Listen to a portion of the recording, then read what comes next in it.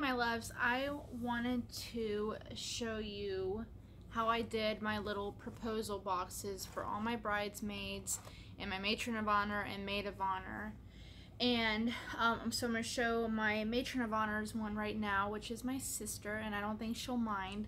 Well, she might mind a little bit, but you'll be okay. So I started off with these right here, and so my colors are burgundy and rose gold and tan.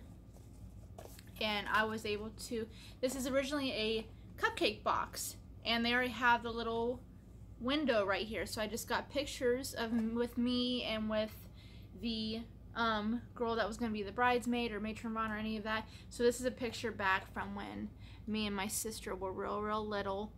Look at that jacket I'm wearing. But we were cute. I'm wearing a big old, what is it, a leopard? Completely fake. There's no animals hurt in the making of this video. And so when you open it, let me prop that up. You're going to automatically see this ring here and a little note card.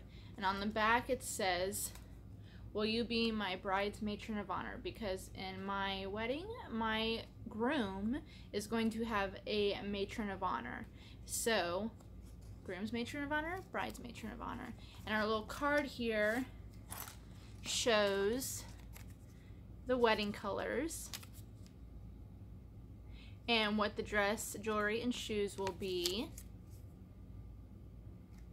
So then there is that, and then when you lift this up, underneath is a little necklace that I have for them.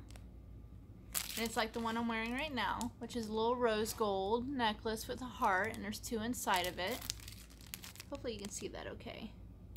And then I had bracelets made for everybody, all the women associated. So this includes, this is the matron of honor. I have one that says bride. There's ones that say bridesmaid. I have them, and it's the same colors and the same little charms and stuff. It's just the words are different. So mine will say bride. My bridesmaids will say bridesmaid, and I have two flower girls, and they'll say flower girl. And then they also had them for mother of the bride and mother of the groom. And I think that was everybody. And so I was just, and I found these on a really good deal. They're originally $18 each, and if it popped up on Pinterest and I clicked on the little picture, and they're originally $18 and I got them for $6.99, $7 each. So I went ahead and snagged those up while I could.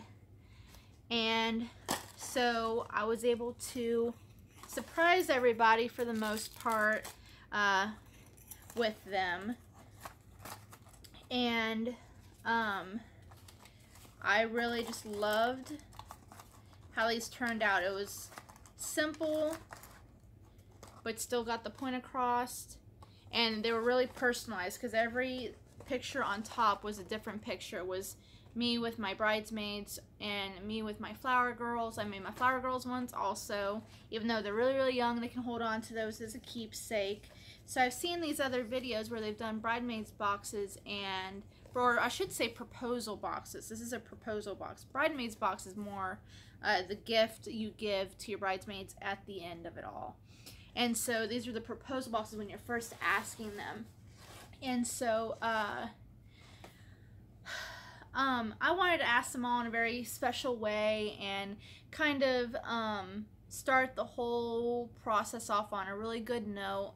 And I've seen the other, what I was actually saying was the other proposal boxes, they were really big and everything, and I wanted something that I could probably ship if I needed to in the mail without it being too complicated, because I have a couple of them that are in other states and they're gonna have to come in for it.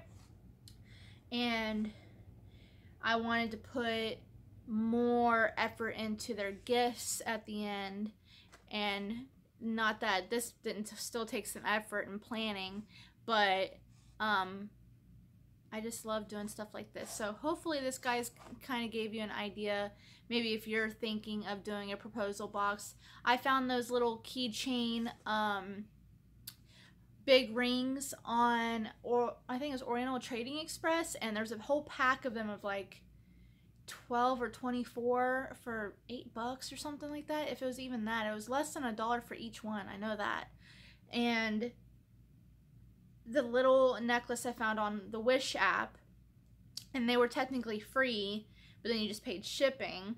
And so those were only a couple of dollars. So that's not bad. Not bad at all.